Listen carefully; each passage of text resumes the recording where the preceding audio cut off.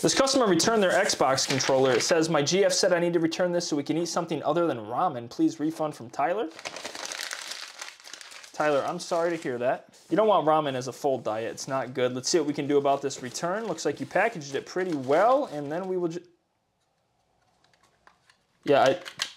Tyler, I know you're not asking for a refund on this, buddy. Like, I know you're not. That is actually crazy. The trigger doesn't even click. This joystick's going crazy. It's half open. Yeah, buddy, I don't know. It even says ooh on the front. I can't return this thing, man. I'm sorry. Even if you did get it from us, like, we didn't send it to you like this. You definitely tried to open it, you broke it, and now you want a refund. Yeah, sorry, that's just not gonna happen, Tyler. Sorry. I am gonna have to ship this back to you, man. I'm sorry about the ramen noodles. I actually like ramen, but I can't refund this.